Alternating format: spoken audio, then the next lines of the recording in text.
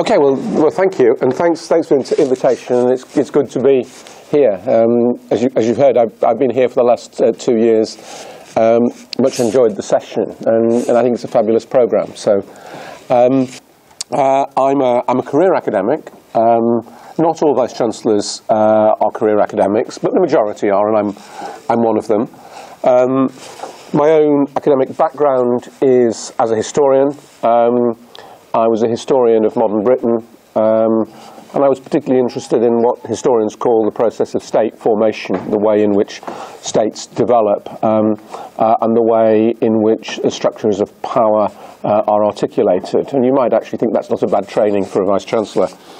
I was educated at the University of Oxford, and I taught at Oxford. So the majority of my teaching career was at the University of Oxford, which I left in 1995. I went from Oxford to the University of Swansea, where I was for 5 years. And then, as I'll say in a minute, I lost control of my career. From very early on, and I think this is partly my Oxford formation, I came to the view that academic institutions are best led and run by academics, but they have to be good at it. So I suppose I had a vision at that stage that a subset of academics needed over time, as well as developing their academic career, to develop other kinds of leadership skills and skills in management. And I was fortunate at Oxford in that people gave me the opportunity, in a sense, to learn on the job.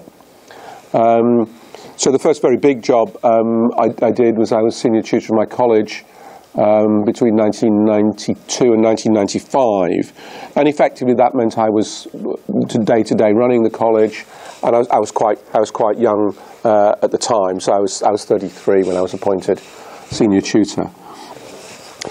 Until 2000, I did those sorts of leadership roles alongside a heavy teaching load, a lot of graduate supervision, and I published a lot. I certainly published a lot for a historian. So, I demonstrated to myself that it was possible simultaneously to take your teaching seriously, to be a highly productive researcher, and to take leadership positions. At Swansea, I was simultaneously head of 2 departments and a dean of a faculty. So I was head of history, I was head of philosophy, because they couldn't find somebody to lead philosophy, and I was also dean of the faculty. And then I became a Pro-Vice-Chancellor at Swansea. I said a moment ago, in 2000, I lost control of my career, which is broadly true, because as you may know, the way in which quite a lot of senior positions in higher education are now filled is through institutions hiring what are known colloquially as headhunters. That they don't like to be described as headhunters, they like to be described as executive search. It sounds more respectable than headhunting. And in 2000, I was headhunted to go and run the then embryonic Arts and Humanities Research Board, what is now the AHRC, Arts and Humanities Research Council, and maybe people in this room who are funded by them. And that was fascinating because that was, in effect, running a startup. So if it was a business startup. There hadn't been a research council for the humanities. And I inherited it when effectively it was 9 months old and most of its structures weren't in place. So as well as bringing leadership, academic leadership, to the humanities, I was also setting up an organisation. And that complemented really some of my Oxford experience at having big jobs at smaller scale. And if you ask me why I'm qualified to do what I'm doing, well, I have no formal qualifications to do what I'm doing at all, actually. But in terms of the way in which I've learned and developed, it has been through those kinds of opportunities, as I say, learning on the job. Then in 2002, the headhunters came again, and I became a Vice-Chancellor for the first time. And I was Vice-Chancellor of the University of East Anglia in Norwich. Fine university, smaller university than our university. and I was at UEA for 4 years. I carried on doing some quite big national roles while I was Vice-Chancellor of East Anglia, so I was still noticed. And then in 2006, I was headhunted to run the Higher Education Funding Council. It's changed a bit since, but when I was there, it was the major funder of undergraduate education, and it was a very large funder of research. So I was there for 3 years, effectively, running the funding and providing leadership across the whole of the higher education sector. And then in 2009, the headhunters came again, and the University of Birmingham was looking for a new Vice-Chancellor. And I came to Birmingham in 2009. So I'm here, I'm going into my 5th year now as Vice-Chancellor. So nobody describes me as the new Vice-Chancellor anymore. They haven't yet, at least to my face, described me as the Vice-Chancellor who's outstayed his welcome. But I've been here now, as I say, just over 4 years, very happily. I said at the outset, by academic background, I'm a historian. I effectively stopped being a practicing historian back in 2000. And one of the differences between those of us who come from humanities backgrounds and those who come from science backgrounds is that, in the main, it's changed a bit now, thanks to the AHRC, but in my day, subjects like history were very much individual researcher disciplines. So once you took on a major leadership role, you didn't have a research group that you could continue to work with and to interact with. So I haven't written any serious history since 2000. I did a little bit of teaching of history when I was at East Anglia, but in the end I decided I wasn't sufficiently up to date anymore, and also I just couldn't find the regular time commitment to do it. So I don't supervise, I don't teach, and I don't write anymore. I have, however, set up a seminar, Vice-Chancellor's seminar, which I've run now for 2 years here, where I work with 15 of the brightest undergraduates in a seminar that I run over the year. So I miss that part of teaching, and it's just a way of, as it were, sort of keeping my hand in. And do you miss being an active researcher? Do you miss that aspect? That's a good question, and in some ways it's the right question to ask. I think, but nobody should say yes to that question, because you have a choice. I could have remained as a researcher and a teacher. I could have become a research professor if I'd so wished. So I made an active choice, given that I had choices to make, to say yes, I would go into institutional and national leadership roles. In one sense, yes, of course, I miss it. I mean, those who teach and teach well derive enormous satisfaction from it. And it might be the buzz you get from delivering a lecture to 500. It might be the real intellectual challenge you get from a supervision of a brilliant DPhil PhD student. Researching and writing is hugely challenging and hugely exciting. Especially for people who come out of my kinds of disciplines, the writing of your subject, in my case, writing books, writing articles, is a hugely creative process. So yes, all of that is incredibly satisfying.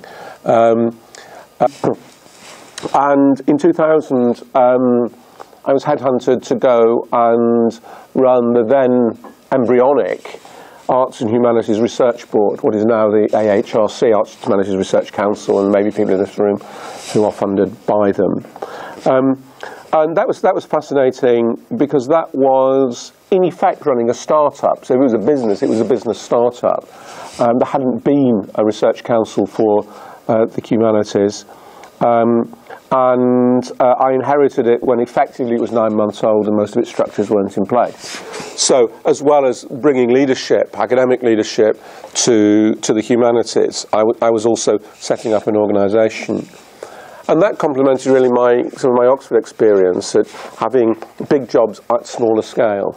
And if you ask me why I'm qualified to do what I'm doing, well, I have no formal qualifications to do what I'm doing at all, actually.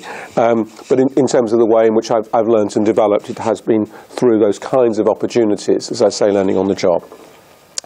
Then in 2002, the headhunters came again, and I became a Vice-Chancellor for the first time. And I was Vice-Chancellor of the University of East Anglia in Norwich. Fine university, smaller university than our university. And I was at UEA for 4 years. I carried on doing some quite big national roles while I was Vice-Chancellor of East Anglia, so I was still noticed. And then in 2006, I was headhunted to run the Higher Education Funding Council. It's changed a bit since, but when I was there, it was the major funder of undergraduate education, and it was a very large funder of research. So I was there for 3 years, effectively, running the funding and providing leadership across the whole of the higher education sector. And then in 2009, the headhunters came again, and the University of Birmingham was looking for a new Vice-Chancellor. And I came to Birmingham in 2009. So I'm here. I'm going into my 5th year now as Vice-Chancellor. So nobody describes me as the new Vice-Chancellor anymore.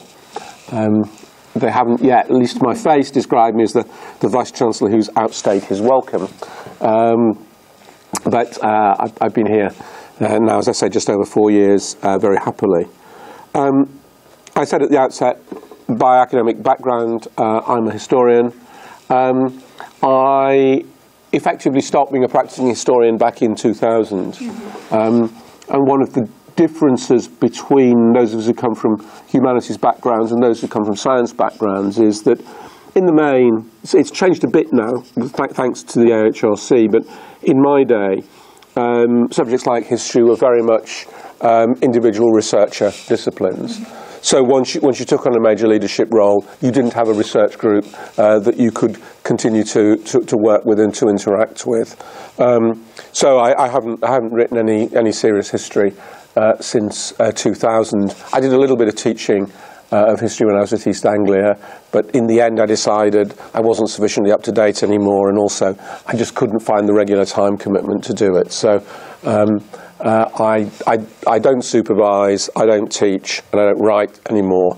I have, however, set up a seminar, Vice-Chancellor's seminar, which I've run now for 2 years here, where I work with 15 of the brightest undergraduates in a seminar that I run over the year. So I miss that part of teaching, and it's just a way of, as it were, sort of keeping my hand in. And do you miss being an active researcher? Do you miss that aspect? Yeah, that's a good question, and in some ways it's the right question to ask. I think, but nobody should say yes to that question, because you have a choice. I could have remained as a researcher and a teacher. I could have become a research professor if I'd so wished.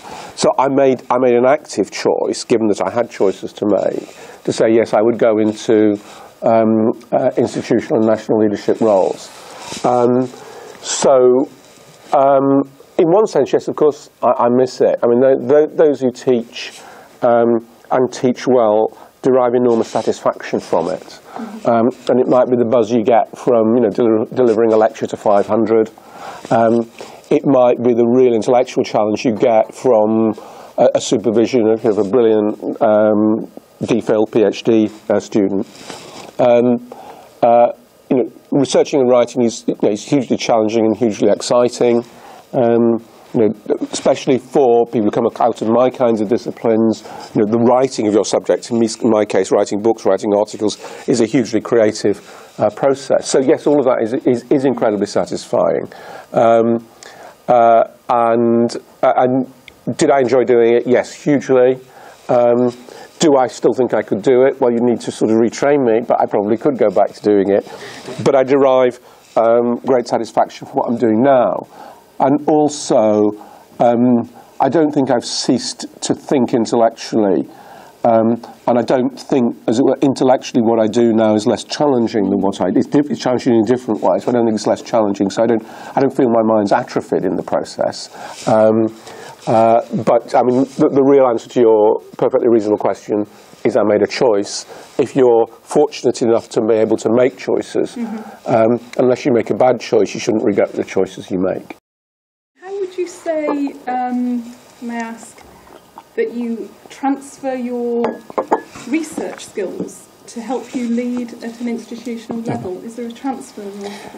I think there is, and I think that's probably general and particular. So in general, I think one of the things I would say about leadership in serious universities is it has to be authentic. And authenticity means, when I'm talking about the importance of education, then I might not be teaching anymore, but people know I've done it, and you're able to understand the issues, even when the issues move on. So when we're debating sort of MOOCs and virtual learning, and MOOCs weren't around, in my day as a teacher, I know what the craft is. I know how you teach. I know what it would mean as a university teacher to think about, the making of a MOOC. So those things transfer.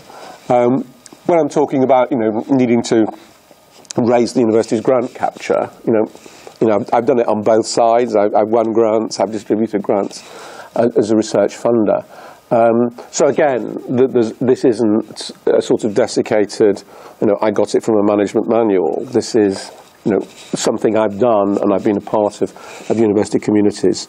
In terms of the particular, I think, we are all formed in particular ways. I mean, we have our own undergraduate disciplines. Our research might flow directly from them or might build on them. But there is that process of intellectual formation, which does stay with us. So in a number of ways, yes, I still think and operate as a historian. One of the things a lot of historians are really good at is reading things very quickly. You can do that. One of the things historians are very good at is assimilating an understanding of fields and areas that they're unfamiliar with. That's a great advantage. In my case, my writing was, quite a lot of my writing, as I say, was about states, structures of power, the way in which policy is made. And of course that has a read across as well. So I think different Vice-Chancellors would give you different answers to the way in which their disciplinary background shapes the kind of leader they become. But I think there is an important read across. Thank you. You mentioned the word authenticity. Are there any other words that you could share with us that describe your approach to leadership? Well, I mean, of course, authenticity is as it were, in the eye of the beholder. So it may be that others don't think that it's particularly authentic. I mean, we might get onto this. I mean, I think that one of the things you've got to be as a Vice-Chancellor is have a repertoire of resources that you can draw on. So the challenge at any given moment might be different from the challenge of 2 or 3 years ago, and so you can't constantly just rely on one style, one trope. You've got to have a sort of repertoire that you can call on. But as I said right at the outset, I do think authenticity is important because I do think academic institutions should be led by academics. I think it's important if you go into leadership roles that you derive real satisfaction from other people's success.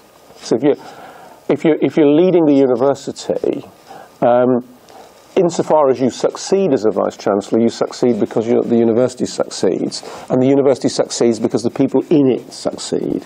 So a lot of what you're doing is creating the space, creating the conditions for other people to thrive, and you've got to relish that, and also you've got to leadership requires confidence. And if you're not confident as a leader, then two things flow from that. One is your lack of certainty ripples across the institution. And two, if you're not confident, you are always looking for those kinds of affirmations for people to tell you you're doing a good job. Believe me, if you're Vice-Chancellor, people rarely tell you you're doing a good job. And it might conceivably be that you're not doing a bad job. So I think confidence does matter. Decision making is really important. You've got to, if you're a leader, you've got to be a good decision maker. You know, the worst thing you can do is not make a decision, is be indecisive. And I can tell you some stories about some vice-chancellors who have run their institutions pretty close to running them into the ground because they're not capable of making decisions. And I think you've got to enjoy working with people. This is, this is not a solo performance. In some ways you're orchestrating. In some ways you're sort of conducting the orchestra. So you've got to be good at working with people. You've got to be good at identifying talent. You've got to be good at developing people. But I'll tell you a story about why I think confidence matters. When I was appointed as Chief Executive of AHRB, I was 41. I was the youngest Chief Exec of any major organisation in higher education, and more than a decade younger than the Chief Execs of the other research councils. So I thought I had to prove myself. Really important that I reassured AHRB, I reassured the sector, here they were, they'd hired this guy and he was really good. And I'd been doing the job for about 2 months, and one of my colleagues in the middle of the organisation said, I've got this really difficult problem, can I come and see you? So I said, yeah, of course, yeah, come and see me, we'll talk about it. So he came in and he presented the problem, and I said, oh, that's very straightforward. What you need to do is you need to do this, do that, talk to X, and then Y will happen. Great, really good hire, I'm a good guy, I know how to do it. And there was something about the way he walked out of the room that made me think, I've got that wrong. And then that evening it dawned on me what I'd got wrong. Here was somebody who'd gone to the Chief Executive and said he'd got a really difficult problem and he needed to talk to the Chief Executive. And what I had said is, it's not a problem at all.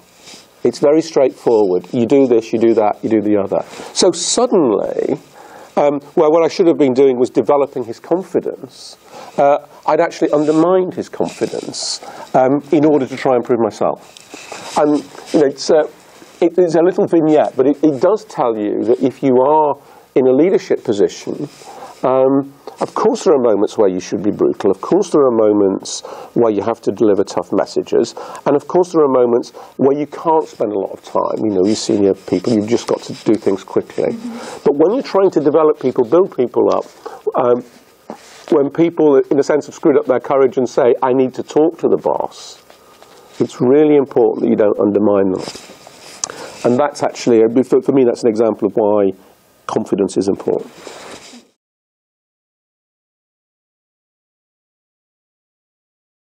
I didn't have an open-ended position, what you would have called tenure, until I was 30, right? So people sort of look at people like me and say, oh, well, there he was, got a scholarship to Oxford, got a first, Vice-Chancellor of Birmingham, leading figure in higher education, silver spoon, everything was straightforward, must have succeeded in everything he went for. It's not true. So it's important, and I was making my career in the 80s, which is actually not dissimilar to some of the challenges that we now face. The 80s were a difficult era. They were an era of funding challenges and so forth. So we live in and we want to succeed in a world which is competitive. Mm-hmm. And actually we live or die by processes in one way or another of selection and peer review. So we can't afford to be fragile. We can't afford to be easily knocked back. We can't afford to be discouraged when somebody, rejects an article or sends it back with a sort of revise and resubmit and you're really irritated. And you can't assume that you're going for a job and you're going to get it, however good you are. So, I think realism is really important. Mm-hmm. In my experience, most of, not all of, but most of the people who are really good, who want academic careers, succeed. It would be wrong to say all, but the majority do. So persistence matters. I think, and I think this comes back to programs like this and other programs, being able to present yourself well, being able not just to interview well, but to interact well, because now, you know, most academic appointments are not, see an advert, fill in an application form, turn up for an interview if you're shortlisted. Most academic appointments involve an element of what I call courtship, but you know, you'll often be invited, to perhaps to go and do a seminar, invited to meet people in the school and in the department. There will be, quite an elaborate process around appointments. And universities are taking appointments ever more seriously. They're major investments in people. And, you know, they're the key assets of the university. So understanding the way the process works, understanding how to present yourself and to operate in that process is important. Quality matters. So, you know, nobody's going to get a job in the current environment because they've published a lot of third-rate stuff. So when supervisors insist on the importance of quality in publication, yes, that really does matter. Your publications are, you know, the currency you're trading in. But by the same token, and this is particularly a problem in the humanities and the social sciences, less so a problem in the sciences because you're part of groups that drive you. You get this kind of, oh, I'm a perfectionist. If you've ever said that, never say it again. Because I am a perfectionist is shorthand for, I can do something absolutely brilliant, but I'll never quite get round to doing it. And I've seen a number of careers stumble, and some careers simply stop because people get themselves into this, I'm a perfectionist. Not least because, as academics, we have a duty to communicate, which means we have a duty to publish. We have a duty to communicate in other ways, in terms of the more popular communication of our research and disciplines. But we do have a duty to communicate. And people who are not publishing with the rhythm that is appropriate to their subject, their research, and their discipline are falling down on what I regard as a core responsibility of those of us who work in universities, as well as not building their own career. So actually doing the right thing and doing the thing which is right for you come together quite nicely.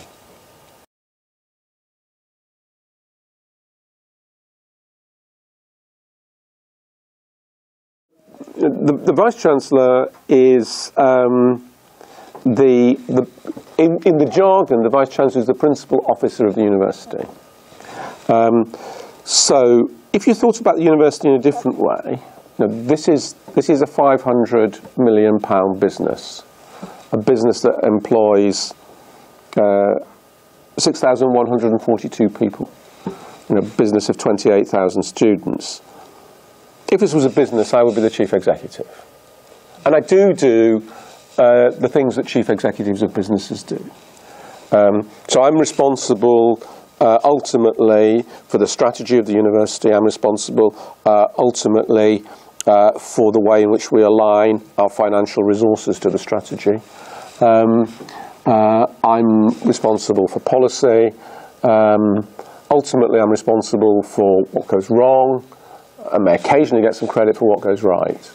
But when we're not a business, or we are much more than a business, so the other part of my role is academic leadership. But it's academic leadership that has to be shared and has to be very broadly shared. So in order to make that work, I've got to develop, support, work with a very broad team. So there's my immediate team. Here is the University Executive Board, me plus 12 others that meet every week. And we are the senior leadership team of the university. But I spend quite a lot of my time working with other leaders, heads of school, heads of department, directors, and the people who lead professional services in the university, because complicated organisation like this requires that kind of distributed leadership. A university like Birmingham needs to have what would be regarded outside as quote-unquote a leading Vice-Chancellor. And that means a Vice-Chancellor who has a profile outside the university.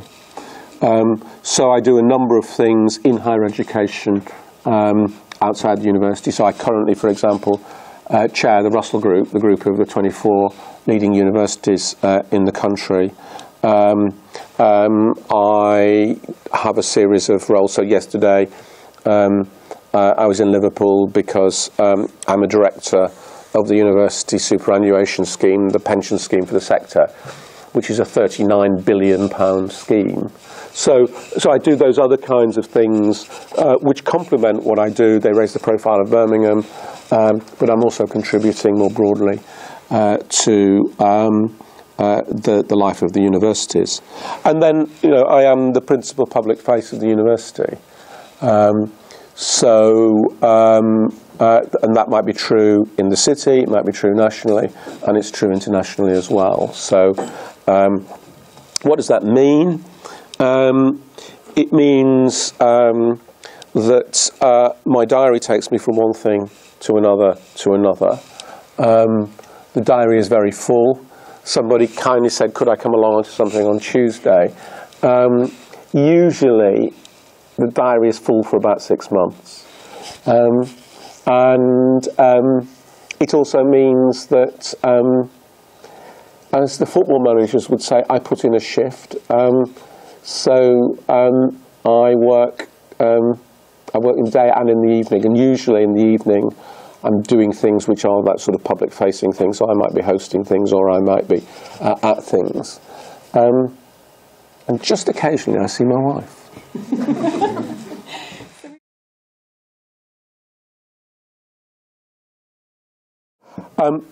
I think one of the things that is similar, I think there are probably two things that's similar in this sort of role and the Ferguson role.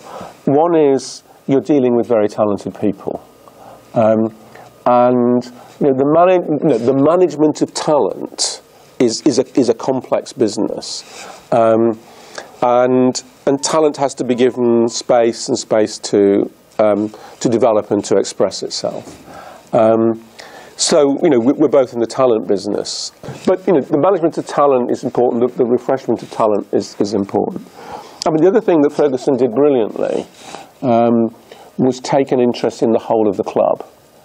I'll offend some other people now because we're talking about football, but if you compare Ferguson to lots of the other coaches, managers who come in, they come in for 2 or 3 years. They work just with the first team squad. They don't take an interest in the club. They don't develop the club for the long term. They don't know who's in the youth team and so forth. I mean, Ferguson was brilliant at that.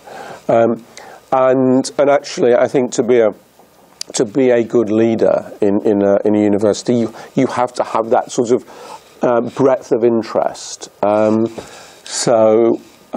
Small example, as I was walking over to do this, there was one of the student volunteers who was just coming into Aston Webb with a group that she was showing around. So I stopped, chatted to them for 2 or 3 minutes. I mean, these student volunteers who are taking people around the campus do a fabulous job.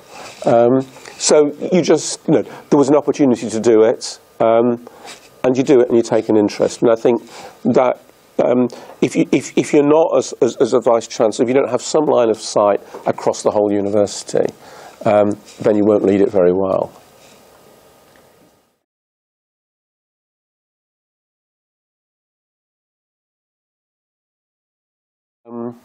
I think if I was honestly, I probably don't leave enough time for reflection, as you describe it. Though my colleagues actually don't like it when I have a lot of time on my hands, because I usually come up with a whole series of new ideas, which I then say, why don't we do this, this, this, and this, and then everybody's running around trying to deal with the Vice-Chancellor's new ideas. So my PA is often told by my colleagues, keep him busy, otherwise he's going to have more ideas. I've been doing these kinds of things for a long time. So, I've been in senior positions as Vice-Chancellor in a national organisation for 13 years now.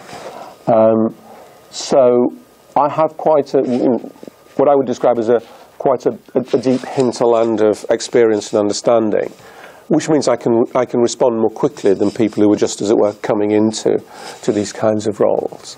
And also going back to the question about, well, how do you work and how do you work as an academic? I mean, I can assimilate information quickly, I can respond quickly, I can order things quickly in my mind. So I probably need less time than some others to do that kind of reflection. I often find the moments where you are most creative is where you're away. So if I'm away internationally, and I'm doing a visit, I might be visiting another institution, I might be at international meeting of university presidents, some of which are very boring. It's partly because you're away, you distance from your institution, it's partly because you're doing some other things, and actually so your mind starts working differently and new ideas formulate, or you bump into somebody who's doing something, and very often you don't say, oh, I think we should do that at Birmingham, but it sparks a train of thought which leads you to say, we should be doing that. The other thing I think you've got to do as a Vice-Chancellor is you've got to be able to move and move on quite quickly. So some people would say of their Vice-Chancellors, what they're really interested in is this and this and this.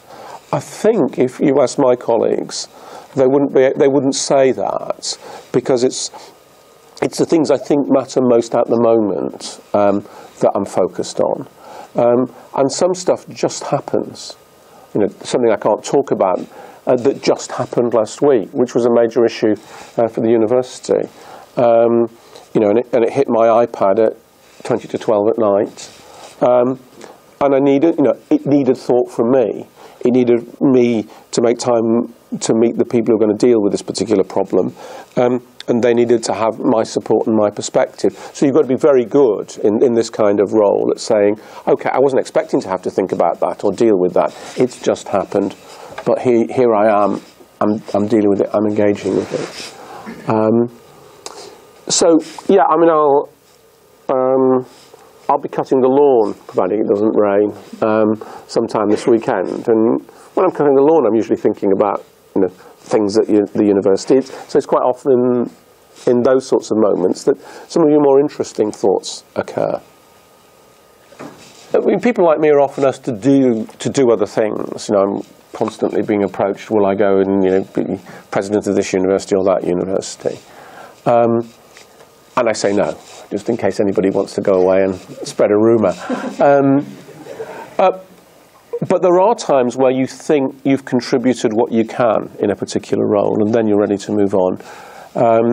And so when I've changed my role, it's been two things. One, I've thought I've made a significant contribution, and there is a sort of natural point. And somebody's come along and said, would you be interested in this? And it was very exciting. So when the University of Birmingham came, I wasn't intending at that point to leave the Funding Council. I'd just got the best financial settlement that higher education ever got out of government. And so I was feeling pretty good about that. And then I would be going into a new cycle. I knew there'd be a general election. I thought I knew what happened in the general election. I wasn't quite right about that. And so, I'd done something quite big at the Funding Council. Birmingham came along. And as I said at the time I was appointed, when they asked me was I interested and would I come, I said it was irresistible, and it was. So, I think that sort of timing is something that very often you can't predict. But in the end, intellectually it feels right, but somewhere in here it also feels right.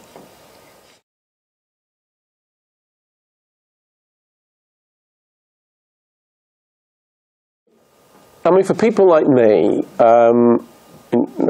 fighting the battle to maximise the funding that goes into higher education in general and maximising the funding that flows to our university, I mean, that's always a big part of what you do. It goes back to being a chief executive. And because I'm a major figure in the sector, I used to run the funding council, I chair the Russell Group, I was on the Brown Review. People expect me to be a major player in the funding battles. So yes, it is. I think but then another part of the role is not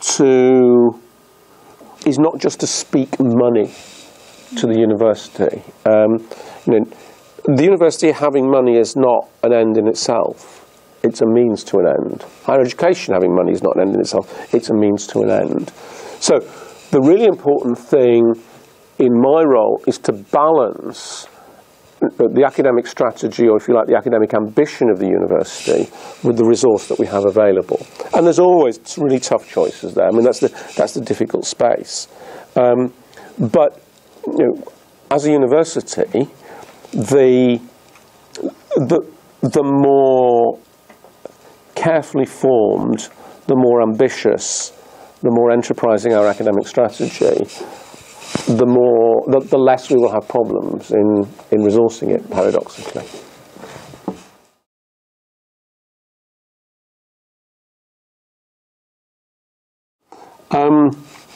Anybody who knows the answer to what's going to happen to MOOCs can probably have a very big reputation ahead of them, because none of us really know is the answer.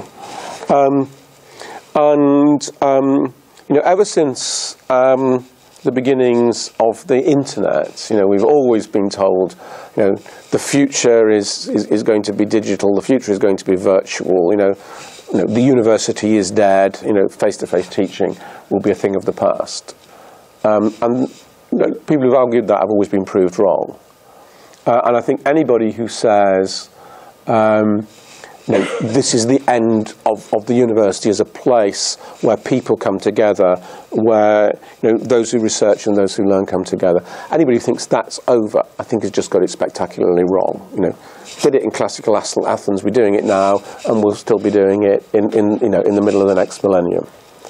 And there are good reasons for that, and if we had a lot of time, we could have a very interesting discussion about why it will always be important that people who are interested in the creation of understanding, the creation of knowledge, and the dissemination of knowledge, and the absorption of knowledge will always want to come together.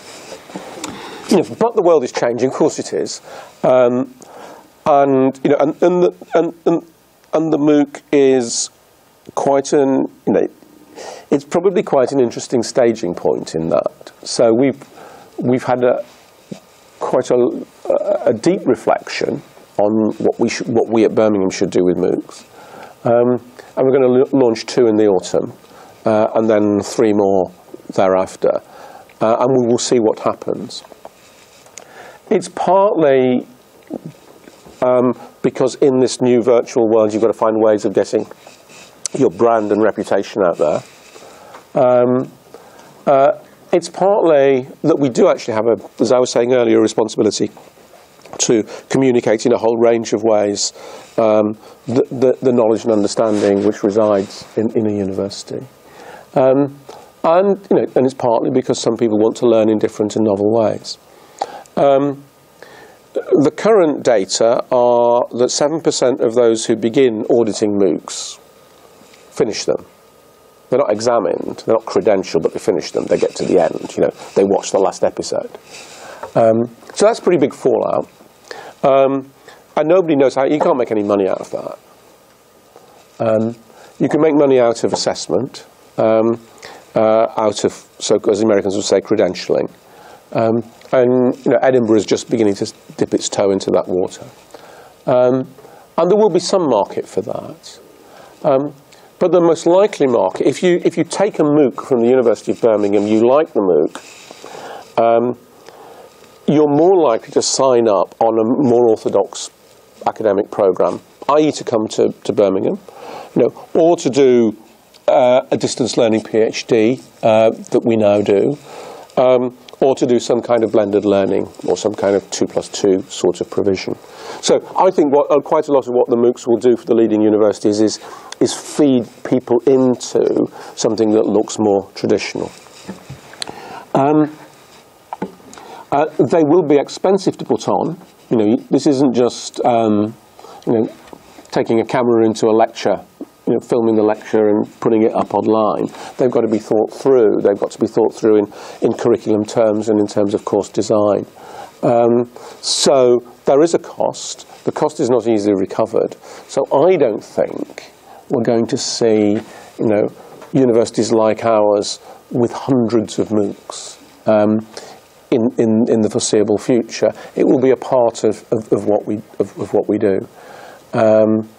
And the other thing that will happen, and some people were talking to me earlier about the new virtual learning environment, some of what we will be doing through the new VLE and some of what we will be doing with MOOCs will come together. And so some of the kinds of provision that will characterise MOOCs will also characterise the way in which we deliver a part of our programmes to people who are already here at Birmingham.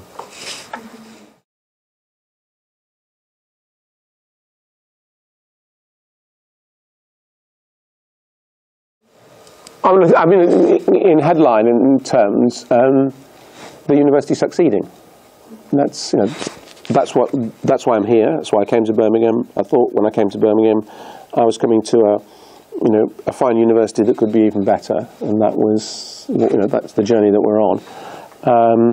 So it's seeing the university succeed, and if you're a Vice-Chancellor, it's a hugely privileged role. I just get to do all sorts of really interesting things.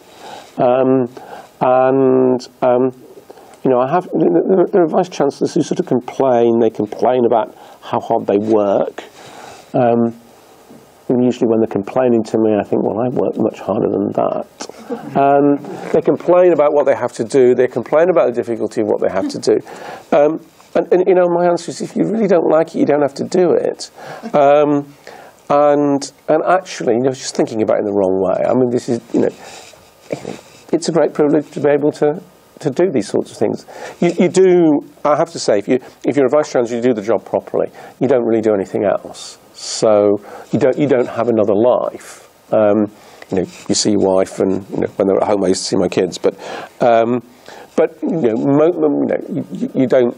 You can't play golf, or in my case, can't play in an orchestra or anything like that. You just don't have that kind of free time. But the compensations are just enormous, and that's what you derive your satisfaction from. It's important to create an understanding across the institution that we succeed together. So for the university to succeed, we need an incredibly successful research base. We need successful individual researchers. We need successful groups. Then I think it's important that they understand. I mean, not just from me, but from the way the university works. That if you're an outstanding group, let's stay with research groups now. If you're an outstanding group here, the university will support you. It will invest in you. It doesn't want to lose you. It wants to keep you. Wants you to succeed. And then the third thing I'd say is you've got to be able to have the right kind of conversations. And interestingly, however good people are, they appreciate recognition. So part of what I do is I recognise success. So last night I held a dinner at the house for somebody who had been elected as a fellow of one of our national academies. Just to say, well done. I do a whole series of events, with our leading researchers who, won the the largest research grants and so forth. So you do have to celebrate success. You do have to reward, and we have systems of reward in universities. Some of them are promotion, some of them relate to salary, and you've got to get those kinds of things right. So it's no good just saying well done, but there's nothing tangible that sits behind that. And there are times too, with some very talented but sometimes difficult academics, where you've got to have a tough conversation and say, this won't do. And you just got to get used to doing that.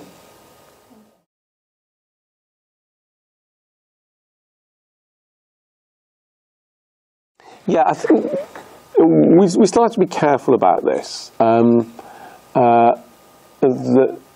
There are rankings that are very lagged, and that's true particularly of the international league. Significant movement in the international league tables is probably lagged by 3 or 4 years. So one of the things which had held us back in international league tables were citations. That we had insufficient highly cited researchers and we had insufficient highly cited publications. That's shifting, but it will take 3 or 4 years for that to be reflected in the QS table and so forth. So you don't do things for the league tables, you do the right things, but you hope that they're reflected in the league tables. But then I said when we look at the domestic league tables, we thought, one, that they're unkind to universities like this. They like sort of niche universities, They don't like big comprehensive universities. The methodologies they use, the algorithms they use are not very kind to us. I mean, look at where the University of Manchester sits in any national league table. I mean, the University of Manchester is a great university, and it's often in the 30s and 40s in national league tables. So, I mean, it just tells you that the methodology is pretty poor social science. But take the Guardian League table. When we were looking at league tables, I said to everybody, ignore the Guardian League table. It doesn't take any account of research. It's unsympathetic to the large comprehensive universities. And the algorithmic base of it is pretty questionable. But 10 days ago, we went from 30th to 15th in the Guardian League table. And what I'd now like you to think is that actually we are now the leading Russell Group Civic in the Guardian League table. But that's happened because our staff-student ratios have improved. Our NSS, our National Student Survey performance has improved, and our employability statistics for particularly undergraduates have gone through the roof. All of those things were worth doing. Insofar as they're reflected in the league tables, that's great. And there was a league table in the New York Times of, remember there are 10,500 universities in the world, and this was the universities that produced the most employable graduates. And we were 49th in the world. New league table, that was a really good one, actually. And we were 5th in the UK. Mm-hmm. But hey, it's a league table. It's done to sell newspapers. And you have to understand also the politics of league tables. So if you take the Times Higher league table, apart from the fact it's deeply questionable. So the first time they produced it, there's nobody here from Hong Kong Baptist University, is there? Good. Hong Kong Baptist University was 78th in the first Times Higher league table. If anybody's been to Hong Kong Baptist University, it shouldn't be in the global top 500. And they finally realised this, and it's not. It shows how crummy the league tables are. And also the Times Higher league table is designed to enable it to sell copies in other parts of the world. So it's deliberately deflating the position of UK universities, because it wants to increase its global sales. So you've got to be careful with league tables. We're moving in the right direction. but take it from me that anybody who knows anything about higher education thinks that this is an outstanding university. Thank you. Thank you. Thank you.